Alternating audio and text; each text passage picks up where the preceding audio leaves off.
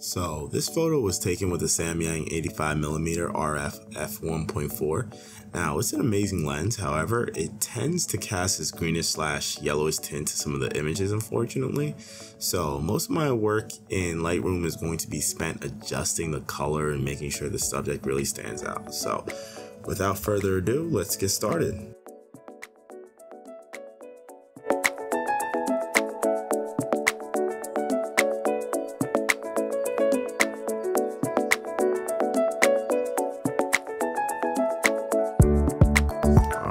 So with all the little tweaks we made, I feel like we really took some of the negative color that we really had in and just made this picture look very natural in a sense. So this is where we started and this is where we're currently at right now. So let's bring everything over into Photoshop and I'll see you guys there.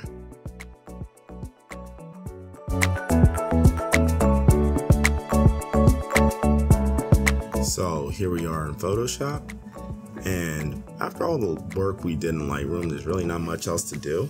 However, I just want to fix the skin a little bit, get rid of some of these blemishes, and add some dodging and burning to really just add some dimension to her face. So with that being said, let's get into it.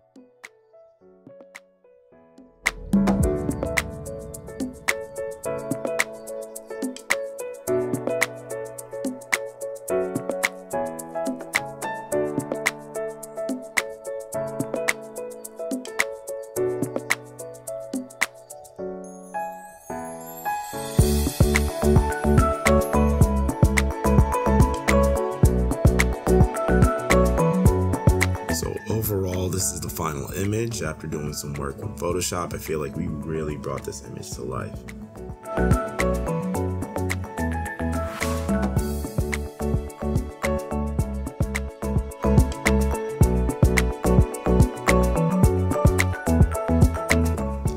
So let's talk composition. The real reason as to why this photo is visually appeasing is because I use the rule of thirds as a compositional technique. The rule of thirds is a compositional guideline that breaks an image down into thirds. So you have 9 pieces and 4 guidelines, just like this. According to the rule, by positioning key elements along the grid lines, you'll end up with better compositions. The reason why the rule of thirds works so well in so many photos is that it creates a strong sense of balance within the photo. So right here, the subject is put right on this grid line, and the main focus point is right here where her face is. So if we were to get rid of the rule of thirds guideline, the image is right there, and it works just like that. So thank you for sticking through with me until the end. If you've enjoyed this video, please don't forget to hit the like button and subscribe to the channel. It would definitely mean a lot.